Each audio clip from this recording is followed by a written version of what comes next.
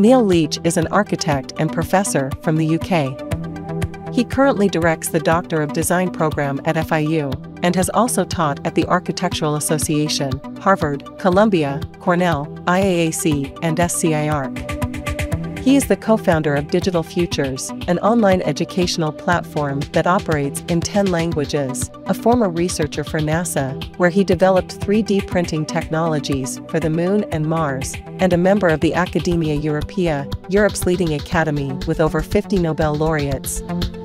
He has published over 40 books on architectural theory and digital design, translated into 8 different languages. He is currently working on artificial intelligence. His most recent books include Architecture in the Age of Artificial Intelligence, An Introduction to AI for Architects and Machine Hallucinations, Architecture and AI, and Interactive Design Towards a Responsive Environment.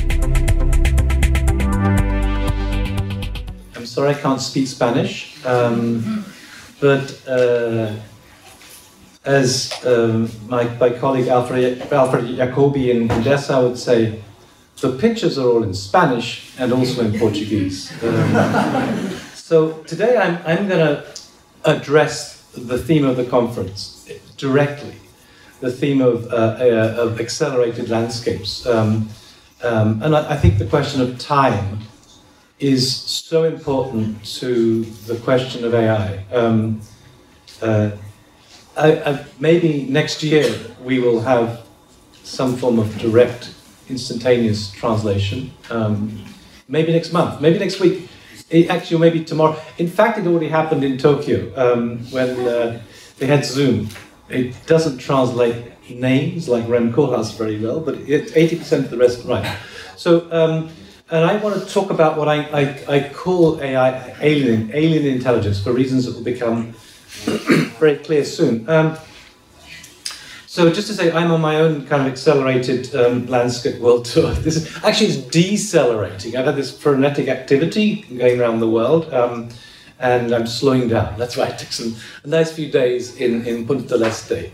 What an amazing place. I never quite understood when I went to Argentina why they were telling me, go to Uruguay, go to Punta del Este. I mean, I expected somewhere in Argentina, go to somewhere. No, they said, go to Punta del Este. Now I've come here, I understand exactly why. So I want to thank you, especially for the warm welcome. When I say warm welcome, I mean it, because when I was in Warsaw, it was snowing. It was exactly the same temperature, 27 degrees, but it was 27 degrees Fahrenheit there, and it's 27 degrees Celsius here. So anyway, so I'm going to just start off. I'm sure you've all been doing this using Midjourney and DALL-E and generating all these images. But this is just kind of a backdrop. And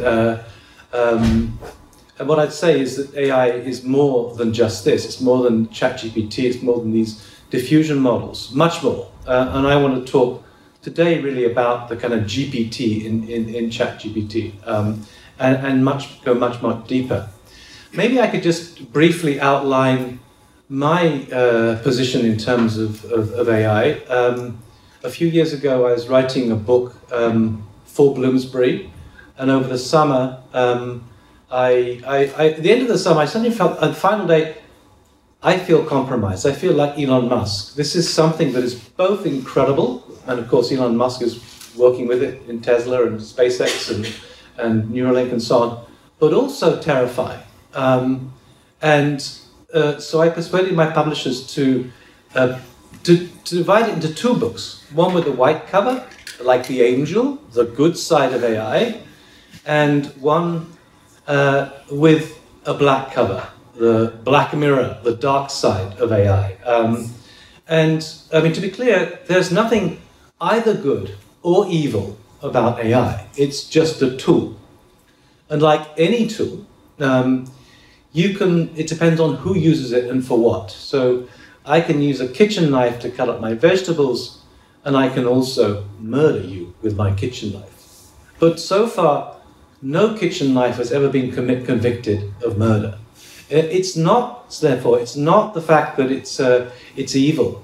Rather, I think that it is so amazing it is terrifyingly amazing, and every day I get even more alarmed by AI. And what I want to do today is to present you, the main thrust is to present you not what architects are thinking, not what we're doing, but actually what the people who, the godfathers of AI, people like Geoffrey Hinton, the people who really know about AI, what they're saying, because they are a little terrified by AI, and so am I.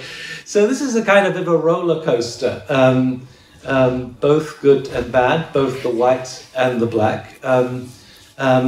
What I'm not going to do today, and I've been talking different versions of this around the world, and this is a particular version focusing particularly on the question of time and acceleration in terms of time. I'm not going to talk about the threat to jobs and things of AI, about AI. I think it's going to change completely the profession and discipline of architecture. There is no question, and it's going to have an impact on jobs. But there's no time to talk about that in this time. The presentation is going to be about an hour. But maybe afterwards or something in the questions we can maybe talk about these things. So there's so much to talk about in terms of AI, and I'm just going to limit myself to introducing it and then really trying to dig a little deeper to say why we maybe need to be a bit alarmed by them. Some of these photographs, these are from Japan, this is from Germany, from China. This next one's from Hong Kong. As I was going around the world, I was generating images to do with that, and eventually went to the Middle East, to Cairo, which was incredible. Luxor, and this is kind of sand dunes and the theme of Zaha, and so on. And then after Luxor, I went to Poland, where instead of sand dunes, we got snowdrifts, and it got very cold. But anyway, so it's not going to be a theoretical lecture. I'm a kind of theorist. I think in these days, in terms of AI, you've either got to be a real geek and understand the technology, or you've got to be someone like Yuval Harari with a kind of overview. And I'm giving an overview, but I'm not going to talk too much about theory. I just want to talk about information. This is Punta del Este, at least my image is Punta del Este, and just to kind of try and convey as much as I can in about an hour. I think there's one more image to come. So, two more. Let me just finish. Okay, so there are going to be 4 sections about what I'm going to talk about today. Just briefly, what is AI? We will talk about AI, but what exactly is AI? And I'm not going to go into much detail. A brief history of AI. I bought my house in Cambridge in England from Stephen Hawking, who wrote a book, Brief History of Time, therefore I kind of like that term. AI and its emergent capabilities, which I think is the thing we should be focusing on, really, right now, not mid-journey and so on. And then the accelerating future of AI, the way in which the future is speeding up. So, so what is AI? And this is, the AI is many things. It's a box of tools, it's a disciplinary area and so on, but I quite like this particular definition from Margaret Bowden, the kind of grand old lady of cognitive science, who wrote this book, a little bit out of date now, but a very good book, 2009 I think it was, on AI. And she says, research in AI seeks to make computers do the sorts of things that minds can do, which is important because it makes the connection between minds, between the neural network of the brain and the artificial neural network of AI, because now AI is all about neural networks. There are 2 areas in which it's clearly not correct anymore. Firstly, AI can do much more than the mind can do. And we all know that, that ChatGPT knows 10,000 times more than any one person. And the prediction is that by 2030, it will know a billion times more than any one person. So clearly it is far superior. And I just want to mention, since we have Angelica, my colleague from DigitalFUTURES, Angelica Ponzi here, when I first became alerted to ChatGPT, which was the day after it was launched, and of course it was the quarterfinal between Croatia and Brazil in the World Cup, and this guy, he's sitting on the floor looking very disconsolate because he was number 5 to take the penalty, and he never got to take the penalty. And Angelica was so incensed by that, she went to ChatGPT and said, who should have taken the first penalty? Because she thought it should have been Neymar. And then basically ChatGPT said, it should be the best player taking the first penalty, right? And I thought, holy shit, this is incredible, this thing. And I thought, this could be used by an architect. What material should I use for this wall? And then this could be used by a non-architect. What material should I use? So all of a sudden, this became very, very clear to me. So thanks to Angelica's question about this guy. The second area is really, does AI need to do all the things that the mind can do? And I'm going to talk about this a bit later. Does it need to be conscious? The big difference between the neural networks of the brain and the artificial neural networks of AI is the fact that AI is not conscious, it's not sentient. We used to think, at least I thought at the time, that it cannot think. In my book I wrote, it has no more capacity to think than a pocket calculator. Now we are not so sure. I want to talk about that briefly soon. Just to say that what is a little confusing about AI is the fact that we use the same terminology for AI for neural networks as we do for real neural networks. Neurons and synapses, and the circles are the neurons, the lines are the synapses, and the flow of information from left to right is governed by the weights on the synapses, and that can be adjusted through a process called backpropagation to allow it to get closer to the final thing. There are normally many, many more hidden layers, and this is maybe up to 1,000, and that's why deep learning is called deep learning. But anyway, the difference is it's not conscious. Does it need to be conscious? I want to address that later. Certainly until recently, if you ask most people what AI was, they would have thought it's this, someone like Sophia, the humanoid robot. If you read what those working in AI think about Sophia, the robot, you would be surprised. They are apoplectic about Sophia. It is a complete sham. They really find it completely, whatever. I won't talk about it now, but I'll simply say that if you want to think what AI is, don't think humanoid robot. Think code. Think programming. Think software. AI is essentially software, very sophisticated software, but software nonetheless. As such, it's kind of invisible in some senses. So in the future, you are going to be surrounded by AI, but you're not going to be surrounded by humanoid robots. In fact, we are all surrounded by AI, and I guess by now we all realize it, but a year ago, very few people realized how much AI there is on your phone.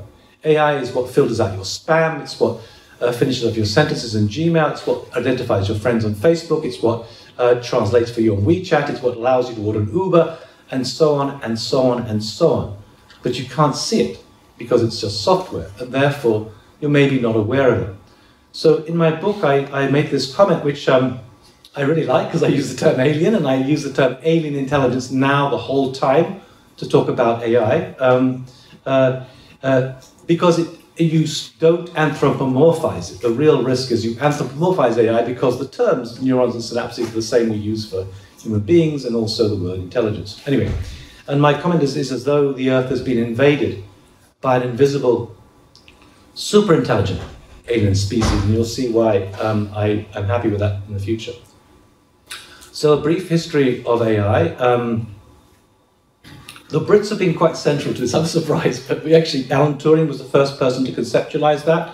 AI is kind of his paper in 1950, Computing, Machinery and Intelligence, but the term itself, and Alan Turing sadly never lived to see the day when the term itself was coined, was in 1956 in Dartmouth College in the States, when all the greatest and the brightest minds in the States got together to try and solve the problems of AI in 2 years. And you can see, in the middle there, maybe I shouldn't use the pointer. In the middle at the back is Marvin Minsky from MIT Media Lab, Claude Shannon on the right there, and John McCarthy at the bottom in the picture were the survivors.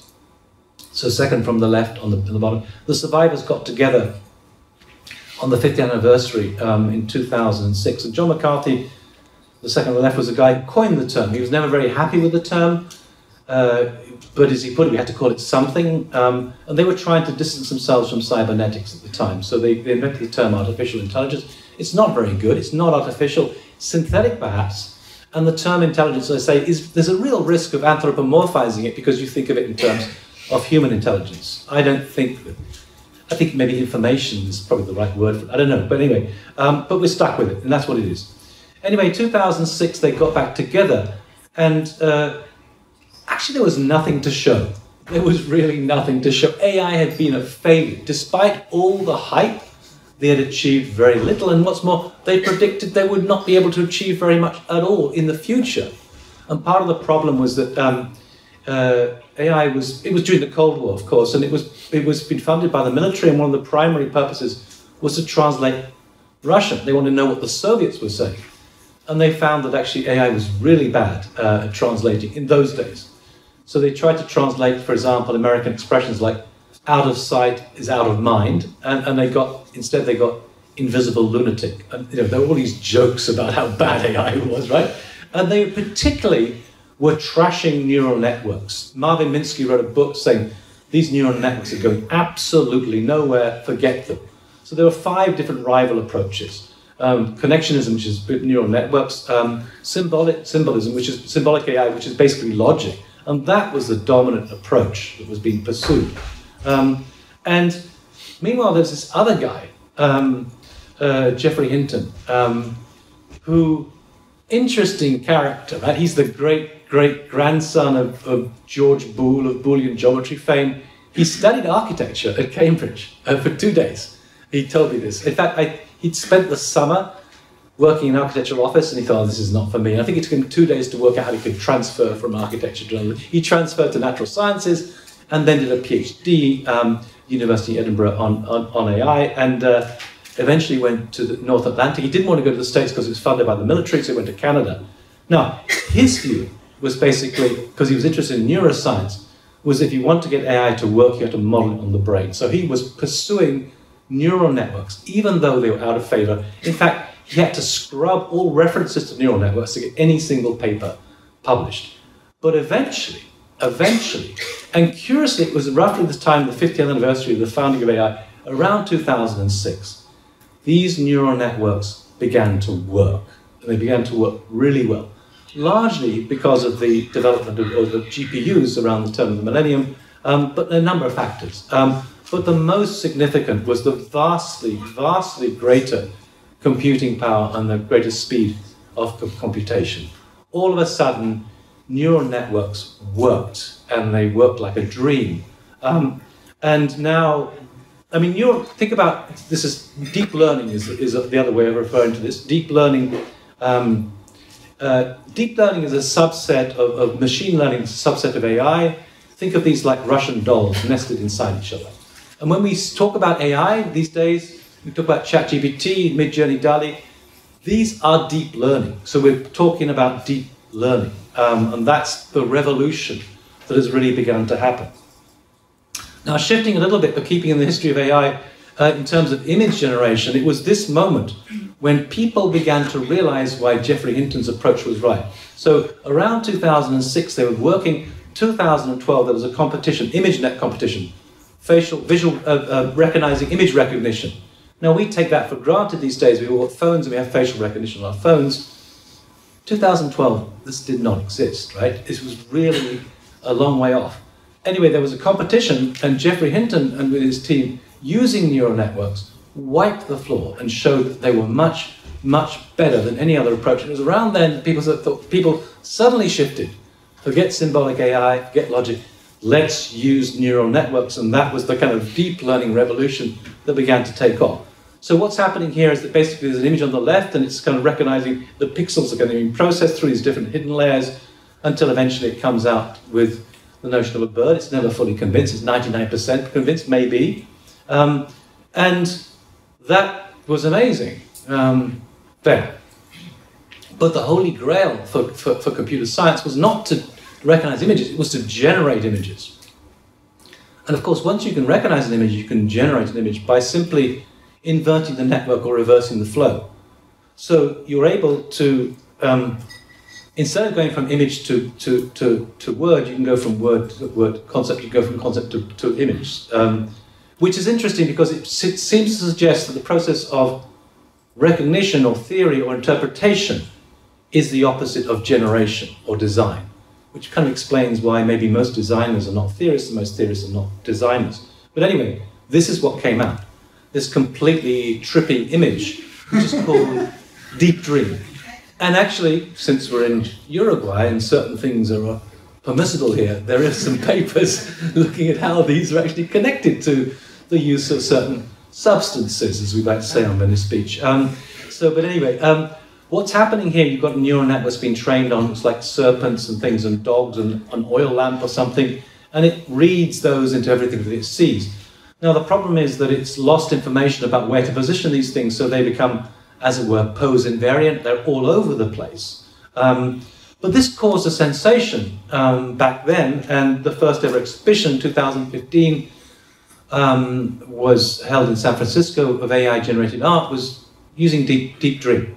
But then things changed when this guy came along, Ian Goodfellow, and he was in a pub in Montreal, I think it was, yeah, and they was kind of talking to his friends, and they came up with this idea, and they went back and wrote it up, and this produced what we now know as generative adversarial networks, whereas there are not one but two neural networks that are competing against each other, hence adversarial networks. So what you get on the left is a generator that is generating images out of random noise, and then the discriminator is judging them against a data set. I'm trying to get the cursor off thing. Okay, against a data set, a training data set, and deciding whether it's convinced or not. And if it's not convinced, it rejects them. And this effectively forces the generator to improve its act. So you're training the generator to improve, and eventually you take the discriminator away, and the generator can produce very good images. Think of it as a bit like maybe how an art forger is producing some fake Van Goghs, and the art critic's deciding whether or not he or she is convinced by that. Anyway, the result of this was something that produced much, much better work, much better images. This is a kind of, I guess they're taken from, ultimately data comes from images on the net, on the internet of Hollywood actors and things, and produces very, very convincing images. This is a gift, but actually, when you go to the site, this person does not exist, you can generate a completely new image of someone who doesn't exist every time. Of course, that means you can produce fake images the whole time and so on. There's also a site, this cat does not exist, and you can do the same with cats, right? So this was the real revolution in many ways. And then in 2019, it's kind of interesting, 2019 is what, 4 years ago, right? It's not long ago. 2019, I teamed up with Zaha Hadid Architects and Refik Anadol, the now rock star media artist, and we proposed to enter to curate the British Pavilion at the Venice Biennale, and we were sponsored by Google. This was a dream team. We didn't even get shortlisted, and there were 9 people in the shortlist, which just goes to show, well, maybe they were against Patrick Schumacher, I don't know, but anyway, it just goes to show that we were getting nowhere. And what we were proposing to do was to hallucinate buildings. But Refik just did it anyway. And he'd been working with Google Artist Machine Intelligence Group, Google AMI. He knew the software, he was working with GANs, style GANs, and he basically fed all the images he had of Zaha Hadid Architects into his computer and began to hallucinate other possible designs. In other words, even though Zaha is no longer with us, sadly we can still generate images in the style of Zaha, as it were. And eventually, suddenly out of the computer, something emerges that looks kind of quintessentially as though it's been designed by Zaha. And there it is, which actually was the image we used for the front cover of this book, the first book, mainstream book in the English language on AI and architecture. It wasn't the first book. The first book was by Wen Yu He, one of my doctoral candidates, who's, I'll talk about her later, who's in Chinese. This is the first one in English, came out in December 2021. And since then, of course, other things have been happening. Style GANs gave way to other, there's a whole zoo of different GANs, and there's cycle GANs was a significant development. We have 2 unpaired data sets playing off against each other. So effectively, you're breeding solutions. So whereas style GANs was kind of interpolating from a finite data set, it's kind of a form of averaging. This one is a form of extrapolating. You can effectively produce new things by breeding one thing off against another. In this case, it's the work of Kolb Himmelblau. It's about 1,000 projects that they're breeding off against geological formations but it could be, Zaha and orchids or whatever. And this was quite significant, and it certainly started taking us in a new direction. That's jumping. And at the time, this was the best we had, and it wasn't bad. The guy behind this is a guy called Daniel Bolajan. He is the genius of AI and architecture. There are a lot of people, and I won't mention their names because I'm collaborating with one of them. They complete bullshitters who claim they know about Daniel Bolajan knows. He's absolutely one of the smartest guys out there. And this is the kind of image it produces. Kind of glitchy, not very high resolution. This was hard work. You had to train these things. And really, and you had to be computationally advanced. It was very, very difficult. I was working with Daniel Bolajan. He was teaching my students, but you couldn't do it. The average person couldn't do it. Anyway, this was what we put on the front cover of the AD, Machine Hallucinations. It was the state of the art. Then something else happened, and that is diffusion models. And DALL-E 1 had been around before, hadn't been released to the public, and it was producing some interesting things. Then DALL-E 2 came along, and to begin with, it wasn't available to the public. Now, this works in a very different way. What happens with a diffusion model is you use a Markov chain that generates Gaussian noise that disrupts an image, and as the image repairs itself, so it produces a new image. So it's very different in that respect. It's also different because it's much easier to use. They're based on massive pre-trained neural networks. You haven't got to know anything about computation. And they also produce things much more quickly, 3 seconds, in much higher resolution. And importantly also, they're based on text, so prompt engineering becomes the new term that we use. Now, the important thing is to understand that AI does not copy. People like Mario Carpo to keep writing, saying it copies. It does not copy. It does not copy. Human beings copy very badly. Maybe you'll see my sneakers and you'll say, "Oh, I want to go buy a pair of those," and you copy and so on. Human beings, culture propagates by copying in human culture, but AI doesn't do that. It searches and synthesizes. I once did a study of Mies van der Rohe's Basel, and maybe about 10,000 images. Not a single one was a direct copy of Mies van der Rohe's building at all. They were kind of, variations of shape grammar or something, but not the same. So this one, for example, it shows us an astronaut on a horse. Well, has there ever been an astronaut on a horse? Probably not. And yet it searches and synthesizes and gives you a sense of what it would have been. This was really sensational. And I was talking about this at the AA May of last year. And I was saying, when are architects going to wake up to the possibility of AI? Because they hadn't. No one was paying any attention. May of last year, no one was paying any attention.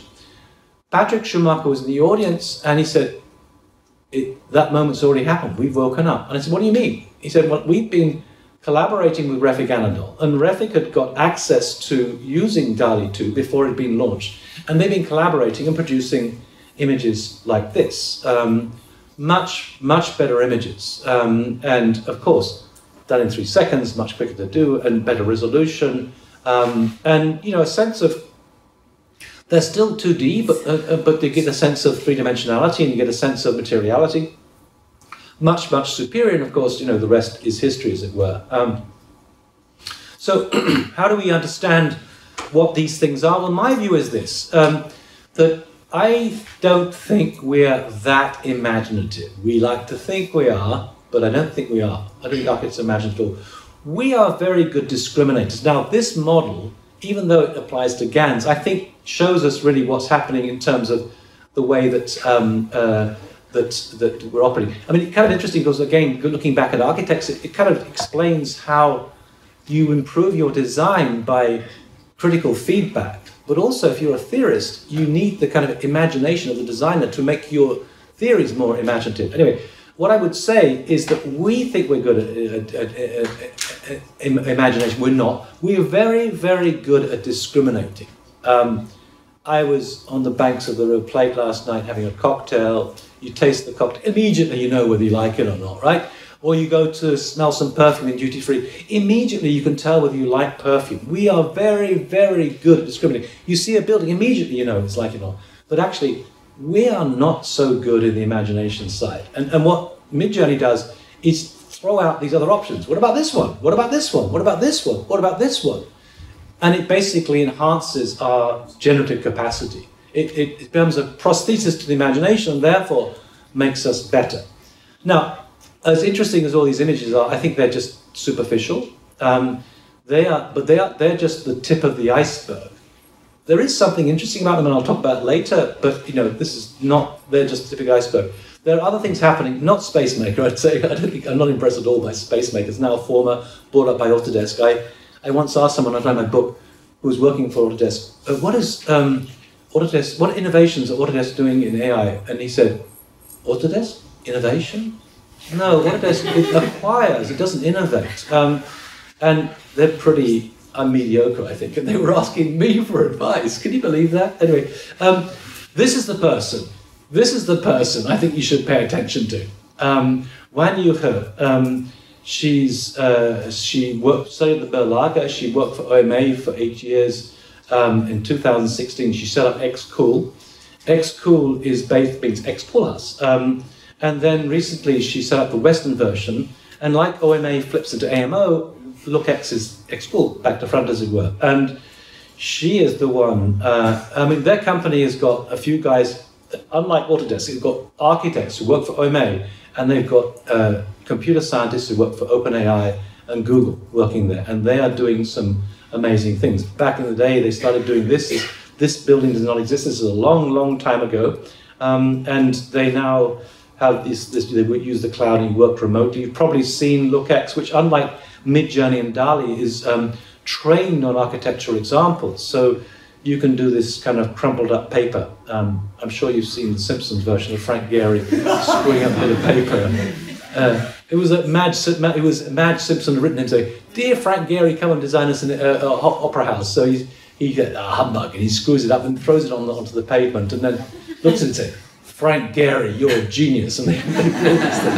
Well, this is Tim Fu. He used to work for Zaha. And you can use LookX, and literally it just reads it and you can do a kind of Gehry version, a Morphosis version, a Zaha version, whatever. Renderers are out of a job, right? I won't talk about that today, but anyway. But the point is this, that is just the kind of beginning. And what they're establishing is a platform. The moment if you work for Zaha, you might start brainstorming Midjourney, you might go into Maya, then you might go into Rhino, then you go into BIM. This is all going to be, in 2 to 3 years' time, the software will come out and it will all be on a single platform. It will go from data to fabrication, and it'll have everything embedded in, all the building codes, the planning constraints written into it. It'll be monitoring the cost of your doing things. It will have structural concerns, acoustic concerns, environmental concerns, all inbuilt into this thing. It'll be a single platform. That is what's going to transform architecture. It'll be a bit boring, frankly. It won't be very exciting or sexy. It'll be boring, but that will totally transform architecture. What I'm showing you here is actually quite primitive. It's topological optimization. You take these, what start off as rectilinear forms, and you subject it to this kind of process, and it starts optimizing and producing what end up being kind of Gehry-like forms. And what's interesting about this particular firm is not only have they beaten MVRDV and Snøhetta in competitions, but they are being asked to judge competitions. I mean, that's kind of scary, right? And all of a sudden, you think, holy shit, this is going to be the future of architecture. So I don't think we're going to have the professions and people with pompous people in bow ties presenting kind of planning permissions, planning proposals. It'll all be based in data in the future, and it'll be radically different.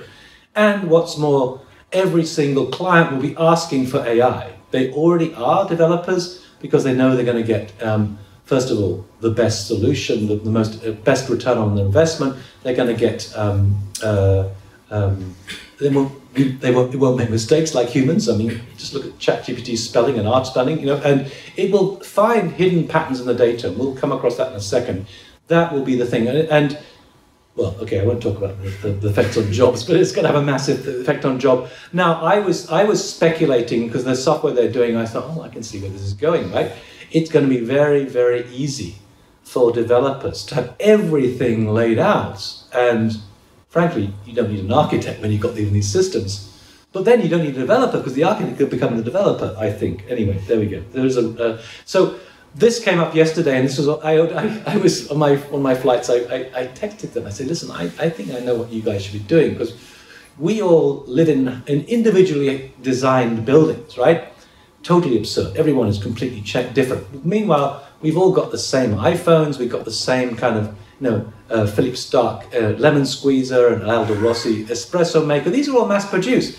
Why aren't our buildings mass produced? And we could sort of end up having a kind of a big Björk Ingels design, mass produced, with our mass produced Philip Stark squeezer and our and so on.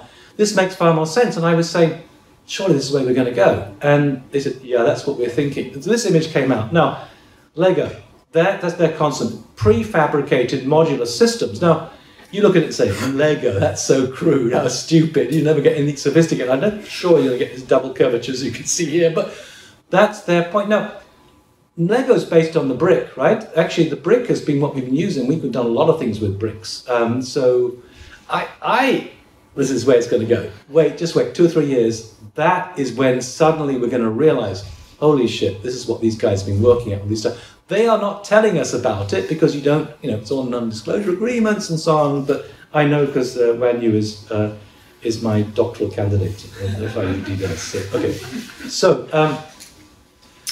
now we get to the scary bit. Okay, so AI and emerging capabilities. Ray Kurzweil predicted that by the year 2000, AI would beat the world chess champion. And in 1997, Gary Kasparov took on IBM's Deep Blue. Now, nobody thought that Gary Kasparov was going to lose. I mean, this was one of the greatest chess players of all time. And nobody thought. There's a history of this, okay? It goes on and on and on, and architects also say, no way is AI going to be better than me. Well, forget it. Okay, it's going to be better than me. Okay? And Gary Kasparov, first of all, he thought it was cheating. And then he realized, and, actually he took a very positive view. He said, this is a triumph for human beings. We've been thrashed, but we made it. But he makes this comment, which I think is very, very true, that we just have to understand that everything we know how to do, machines will eventually do better than us. Some things are going to take longer, but chess, forget it. No way will we beat AI at chess anymore. But the real challenge came a few years later. Now that was just using the old expert system before deep learning, before neural networks had taken off. 1997 was before that revolution. But in 2016, the next challenge was not chess, but Go.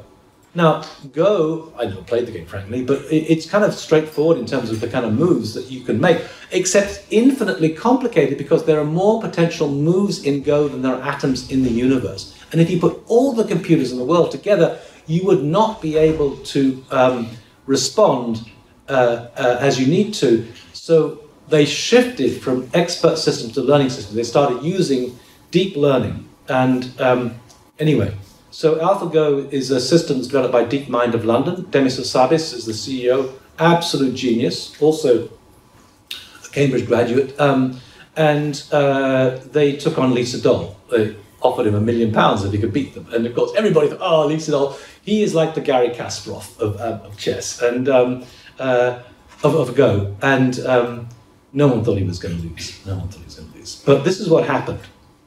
This is after game 2. Yesterday I was surprised, but today I am speechless. Now, this is game 2, because something happened in game 2. There were 5 games, and actually AlphaGo won 4 games to 1. And there were in those 5 games, there were a series of what they call slack moves. In other words, moves that AlphaGo was making that whose strategic significance was not obvious. In fact, most people thought they were computer glitches. That's another mistake by the computer. Ah, stupid AI. Right, okay. And the famous one was this one. Now, maybe I can just use the cursor here without doing it. Oh, damn, I can't. Okay, okay. Let me go back one. I can go back. Okay, go back one. The one that's kind of got the black one with the white circle in, okay? That's the move. Unusual. Move 37 on the 5th line. Normally it's the 3rd line or the 4th line. It's very unusual. But what happened is that 100 moves later, that black stone joined up with the 2 white stones to the left and slightly further down and won the match.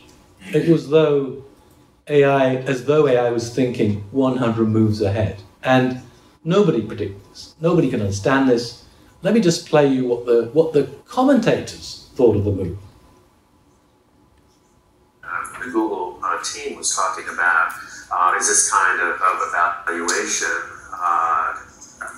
value of that? That's a very surprising move. I thought it was a mistake. But it was no mistake.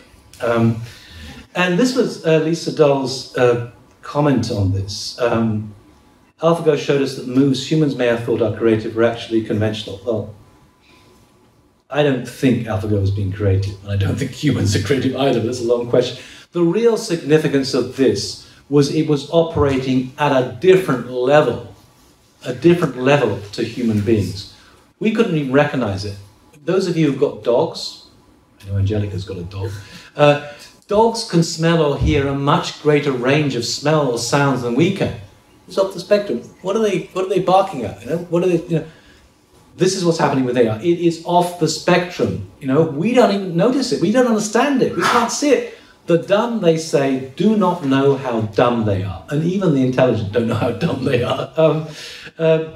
By the way, I was talking about this thing in Korea, and apparently, if you want to say someone's smart in Korea, you say, you are so AlphaGo. Meanwhile, Lisa Dahl, 2019, he gives up the game of Go forever on the basis that this is an entity that cannot be defeated. This is a precedent that for architects, maybe. Anyway, if we think that AlphaGo was smart, the next one was even smart. AlphaGo 0, and this is the one that actually Wang Yu picked up on, because what this could do, not only did it beat AlphaGo 100 games to 0, wipe the floor, much better, but it taught itself to play Go without even being given the rules of Go. And you think, holy shit, how do you do that? How do you reverse engineer that process? It does it. But what's more, it did it through a process called reinforcement learning over 3 days by playing 3.9 million games of Go against itself. And you think, that's a lot of games of Go. And I'm not sure if this is going to work, this video. Let's just see if it does. I think it will eventually. But when you think about it, it is a hell of a lot of games of Go. It amounts to 20 games of Go per second. And you think, holy shit. This is a hummingbird, which is not, okay, it's jumping around a bit, I'm sorry. Okay, this should be, there we go. This is a slowed up version, admittedly, okay? And this hummingbird is beating its wings at 3 beats per second. Now, talking about accelerated landscapes, imagine 7 times the speed. Imagine playing 20 games of Go against yourself per second. It is incomprehensible. But this is what gave us a clue about what was to come in the future, which is to say this, GPT-4 and so on and so on. Now, what I want to draw attention to is the very unsexy term, large language models, which probably look at and say, that doesn't sound very interesting, and it doesn't sound very interesting. And it is a complete understatement, right? They are not large, they're absolutely gigantic. These are massive, massive pre-trained models based on trillions of bits, on billions of parameters that have actually got surprisingly little code in it, about 200 lines of code. It is the sheer scale and size of this multi-agent system that really is astonishing. And it's that is allowing it the capacity to develop what they call emergent capabilities. By which I mean they learn languages. They learn to translate languages. They learn to write code. And I'd always told my students, well, if things get bad, just go into the world of computer science and become an AI expert, right? And all the AI experts are worried now because it can write code, right? And that's the amazing thing. And we don't pay attention to this, but this is the kind of thing that's been appearing in the press recently. Max Tegmark writes his letter to the Future of Life Institute saying we've got to slow down this development of these large language models because they're getting terrifying. We need to somehow control them in some way. And then there's Geoffrey Hinton himself quitting Google so he could speak out and tell us why he's freaked out by these things. We'll play him in a moment, you'll see why he's freaked out. Yoshio Bengio, one of his kind of team from Toronto, also completely lost. And then the general public beginning to wake up to the fact this is scary, especially in Hollywood. They know about these things. Now, this letter was kind of interesting. signed by Elon Musk and all these people. Now, what you discover is that actually they refer to these at the very bottom. This doesn't mean merely a stepping back from the dangerous race to ever larger, unpredictable black box models with emergent capabilities. First of all, the chances of anyone slowing down are zero. Hakim used to cycle in the German pursuit team. If you ask the leader in the race to slow down, of course they won't slow down because the competitors will catch up. Or, the Olympic marathon, slow down. No one's going to slow down. Ridiculous. That was doomed to failure. But it's the emergent capabilities I want to talk about, which is kind of interesting. And I don't know whether they're referring to emergence per se, but emergence is a principle in kind of the world of biomimetics, biomimicry, which talks about the way in which any multi-agent system, such as a flock of birds, begins in a bottom-up way to take on a kind of life of its own, as it were, certain kind of emergent characteristics. So the term emergence was written about first by John Holland and then more recently popularized by Stephen Holland in his book, The Connecting the World of Ants, Cities, Brains and Software, Making Connections and so on. And here we've got an example of that. This is in Brighton, you can tell because it's gloomy weather, of a flock of starlings coming into roost at night by the pier. And this beautiful aerial choreography, actually the birds themselves don't know about this. They're just following straightforward rules, like keep a certain distance from the birds on either side, go in the same direction, same speed. But out of it, something begins to emerge, unpredictable and so on. And what freaks out scientists is that no one can explain this. They think it's kind of, they even use the word magic, but then again, Arthur C. Clarke says magic is just science we can't explain yet. Now, so you can observe it, but as John Holland said, you can't explain it. And I've yet to find any scientist who come up with a convincing explanation of emergence. Anyway, emergence is this strange phenomenon that explains the fact they can begin to, in a way, by searching through the data set also and finding all these connections between the data, work out how languages work, look at how codes work, and start developing in new ways and do all these things. And I want to suggest that not only can they learn to write and to write code and things, but also they've learned how to design. And what God knows what else they've learned. So Yuval Harari makes this comment that AI has hacked the operating system of human civilization, by which it's learned to write, to compose sentences. And once you can compose sentences, once you can write, you have enormous power because you can persuade people to do things. And he's absolutely right. He's absolutely right. But I would say it's also learned how to design. So this is just, I mean, I put my Instagram there because that's why I post everything on this site here. You, or probably most of you here, have been using DALL-E and Midjourney, right? And you know that you write prompts. Well, I don't know. Prompts are kind of weird in a way. They're not prompt engineering gives you a full sense of the objectivity of the way these work. They work through associative ways. I won't talk about it now. They are super complex. But I write about 70 words in my prompts. And they refer to lots of things: the lighting conditions, the hyper-realistic detailing, the rendering, all this. Lots and lots of words. But the actual words referring to architecture are minimal. In this prompt, the only words I used were ultra-contemporary minimalist house in the Austrian Alps. That's it. That's it. I didn't specify what the building would look like. Midjourney did that. I didn't specify the mountains or the valley in the background. Midjourney did that. I didn't specify the boulder in the foreground, the grass. Midjourney did that. Midjourney has learnt the rules of composition. It has learnt how to design. Midjourney 5.2. Not all the time, of course, but when it gets it right, it gets it right. Or this one. I simply said stainless steel contemporary kitchen. I didn't specify the painting in the background. Quite a nice painting. Or the bush outside, or the coffee maker on the side there, or the tap. None of that. Midjourney did it all. It designed it all. It also has a sense of tectonics, of how materials might come together, and of course, incredible in its reflections. I didn't do any. I didn't say any of this. Midjourney did all of this. All this. The rendering and the reflections here are just astonishing. I don't know how long it would take a human to go and do all this, but this was done by Midjourney in 3 seconds. Midjourney has hacked the operating system of architects. It has learned the rules of composition, and it can design. So, let's get back to Geoffrey Hinton. This is where it gets really Black Mirror, okay? This is, I mean, we need to pay attention to this guy because this is the godfather. He knows everything. This is one of the comments I made in my book, is, I think I mentioned this, AI has got no more capacity to think than a pocket calculator. Well, maybe, you know, and we've also had this, you know, this controversy. There was a Google engineer who thought it was conscious, and everyone was saying, nonsense, nonsense. He lost his job, not because he thought it was conscious, because he revealed secrets, but everyone's not so sure about all these things just now. So here, I'm going to play you Geoffrey Hinton. It made me realise that these digital intelligences have something we don't have that makes them much better. When one of them knows something, it can tell all the others. That's what we don't have with people. So imagine you had 10,000 people, and imagine if when one person learned something, everybody knew it.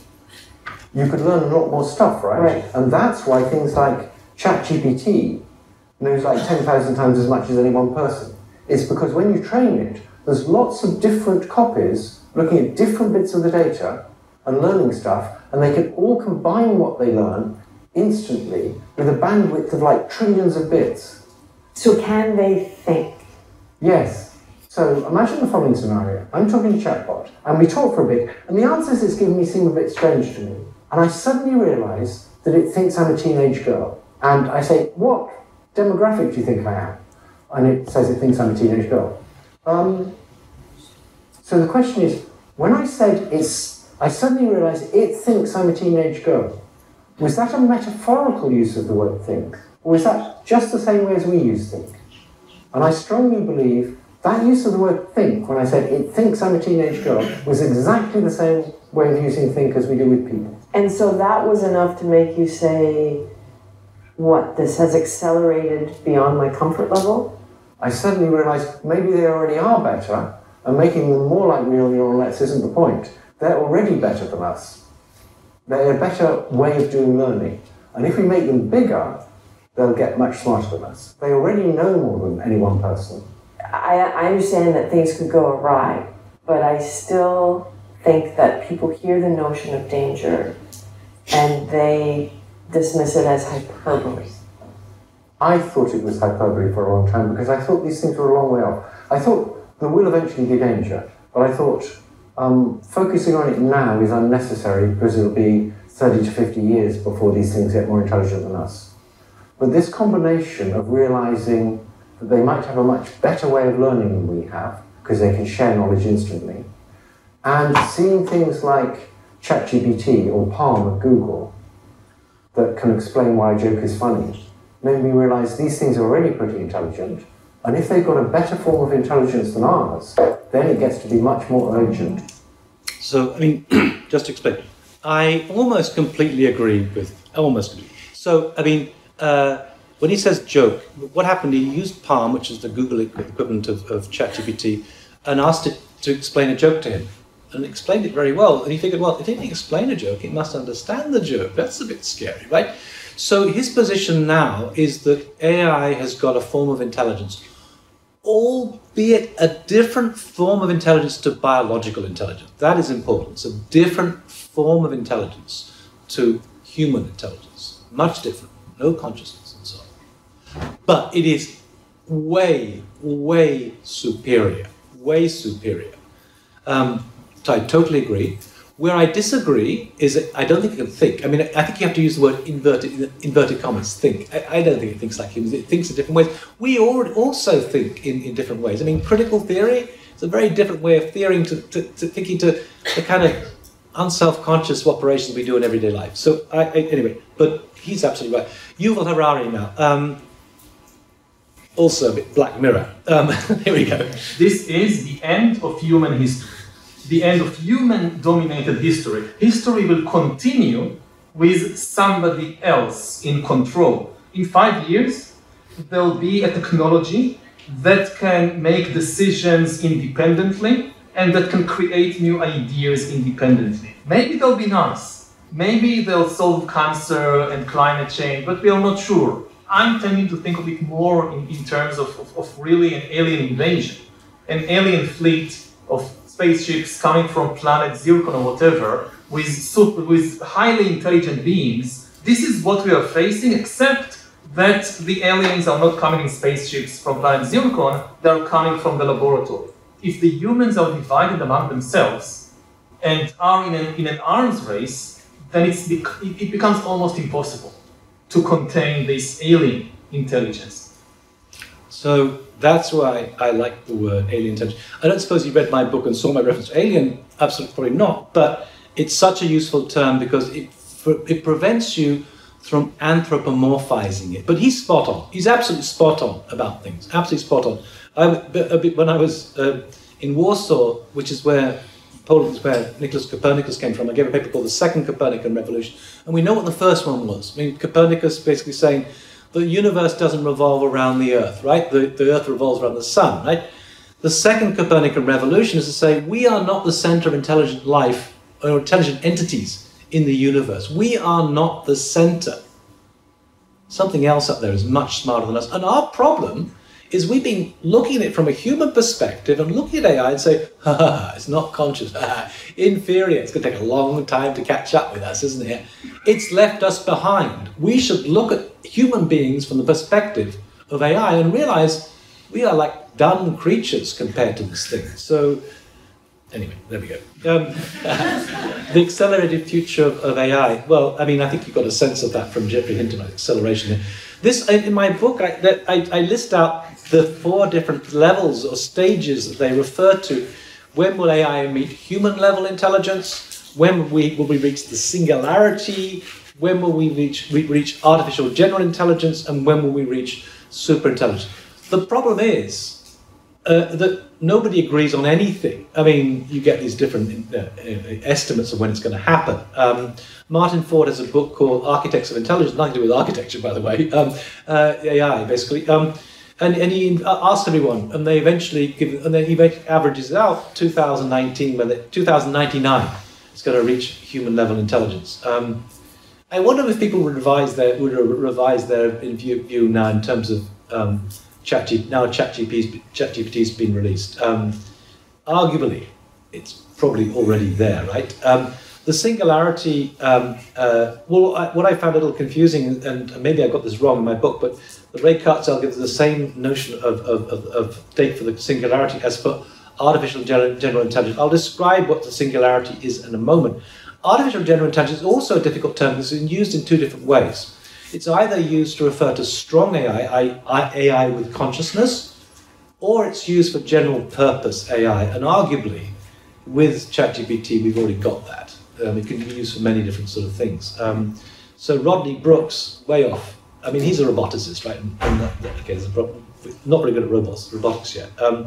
Superintelligence, that is the final stage where give up, right? When AI starts inventing other AIs, that's the last invention humans need to make. So that's gonna. So I mean, I think what in terms of singularity, this idea there's going to be this absolute explosion of knowledge. At least that's the theory behind it.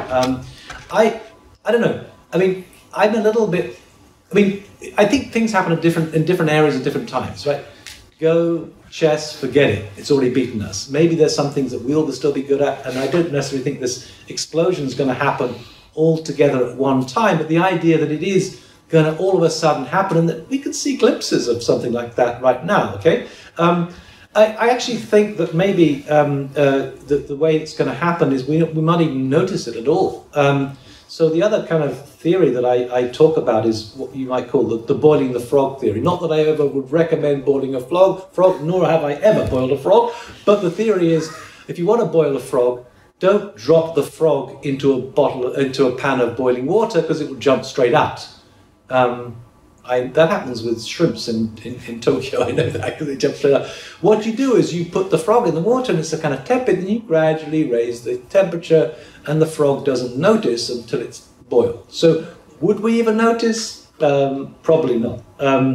Anyway, Now, in terms of AGI, I mean, just in terms of the consciousness question, this is a big issue. There used to be a theory that the smarter AI got, the nearer that would approach consciousness. I don't think that is the case at all. And these are just two quotes from Demis Hassabis, CEO of DeepMind, and Anil Seth, who's the amazing neuroscientist. What's interesting about these two is that Demis Hassabis did a PhD in neuroscience before becoming the head of DeepMind, and Anil Seth did a PhD in AI before becoming a neuroscientist.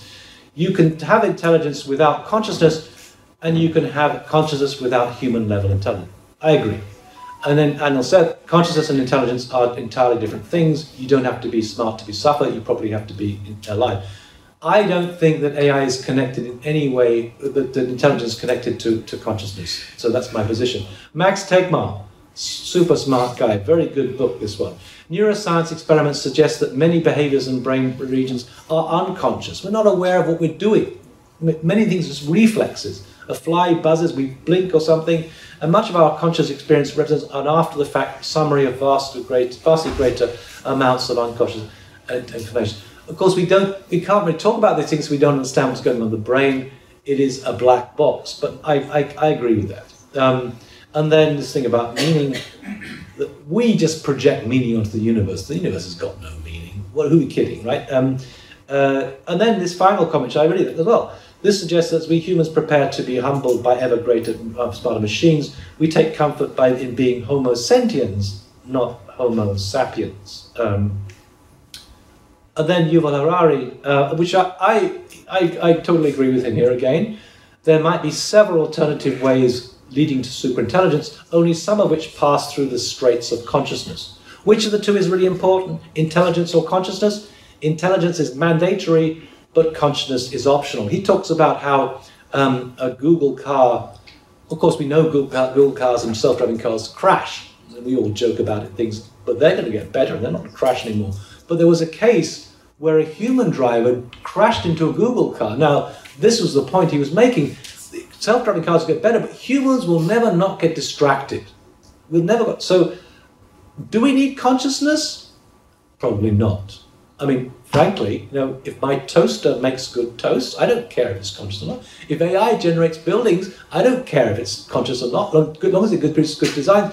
And all my students who come and say, but I put so much of my own emotions and into the thing. Who cares? If your design is bad, I'm sorry, I don't care. It sounds a brutal thing to say.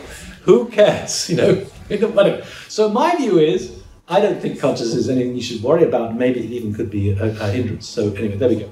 Superintelligence. So this is the kind of the scary side. And Nick Bostrom wrote this a long time ago. I don't know if it's necessarily true anymore. But it's a definition. And any intellect that greatly exceeds the cognitive performance of humans in virtually all domains of interest.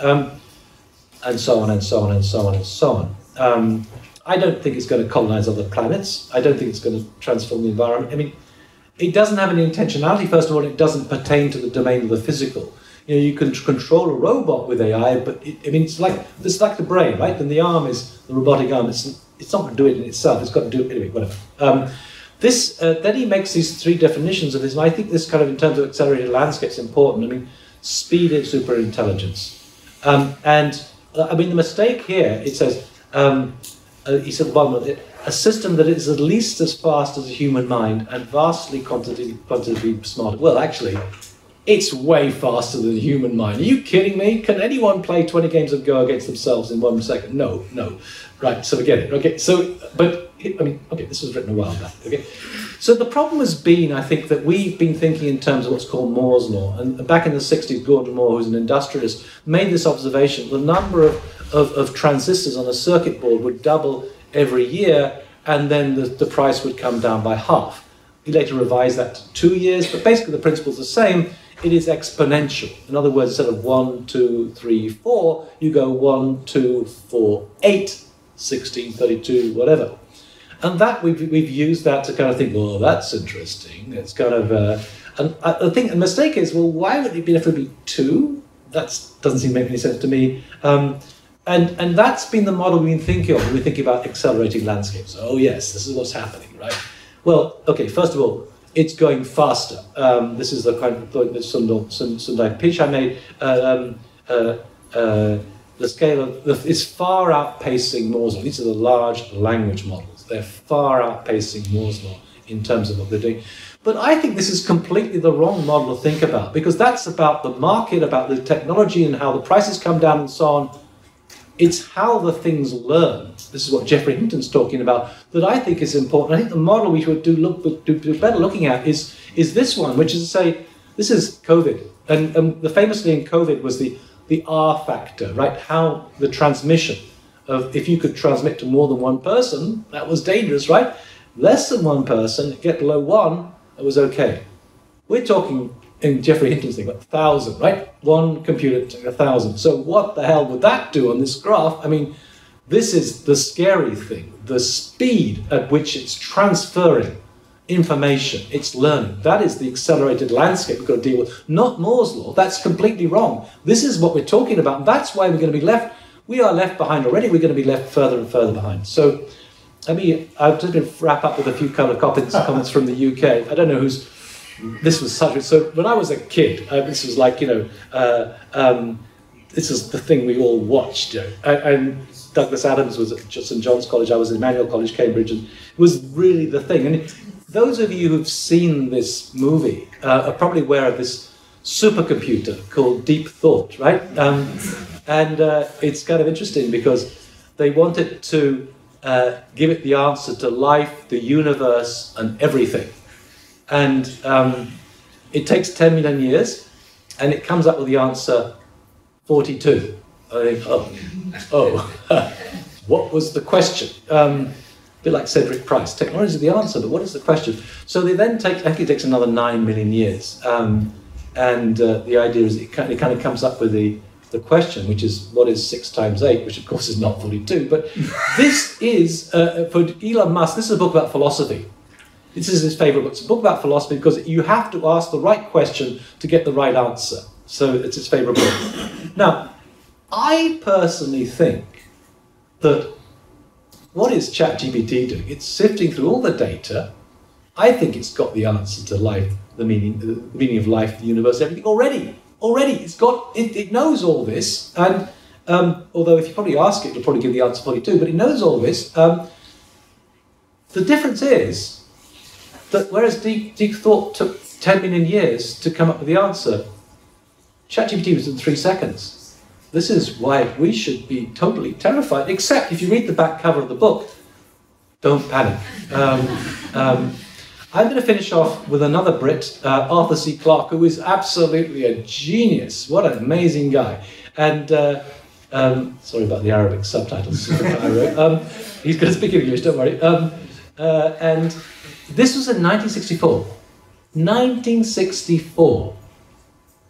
And he was predicting this. You cannot really make comparisons between AI and the brain because both are black boxes, but you can speculate, and if you speculate in an intelligent way, you get it right. It's as though he's talking about exactly what Geoffrey Hinton was mentioning in 2023, and he's talking about this in 1964.